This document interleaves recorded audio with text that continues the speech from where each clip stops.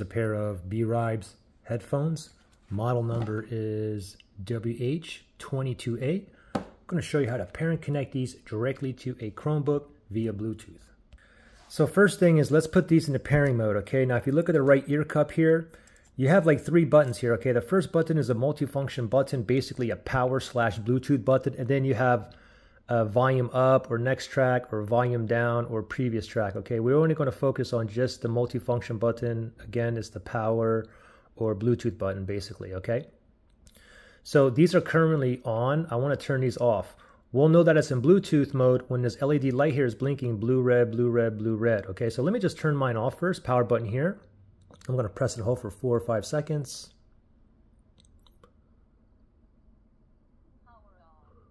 It just said power off. Okay, now they're off. Now, let me just turn these back on. I'm going to press and hold for like 2 or 3 seconds. It just said power on. Now, if you wait 1 second, now, okay, so it's automatically in pairing mode. Blue, red, blue, red, blue, red, okay? If yours is just blinking blue like really slowly, then it's connected to a different device. So if that's the case for you, what you want to do is turn this off again once it's off. And then this time, instead of just turning it back on, press and hold that power button and keep holding until you see the light here blinking blue, red, blue, red. Okay, anyway, this is in pairing mode. Okay, so now we're going to go to our Chromebook here. And you want to go to the settings. You can go ahead and click on your little launcher there.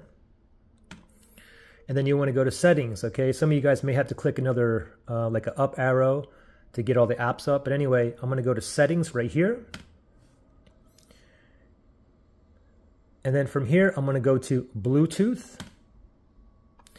And then from here, make sure Bluetooth is turned on. And then we're going to tap on Pair New Device, okay? Pair New Device right there. Now it's looking for devices that are in pairing mode that's near me, okay? These are in pairing mode, right? Blue, red, blue, red. So let's, okay, so it already found it, WH202A. So I'm going to go ahead and go up here, just highlight it, select it. It says pairing right there. And voila, we can see it right there, the WH202A. When you're connected, of course, you can increase and decrease volume. It'll show up down there, or you can decrease. You can see it right there. Now, I'm connected, I'm ready to go. If you guys had issues where you couldn't connect or you had pairing problems or any kind of issues, you can always factory reset these. If you need to do that, look in the link below.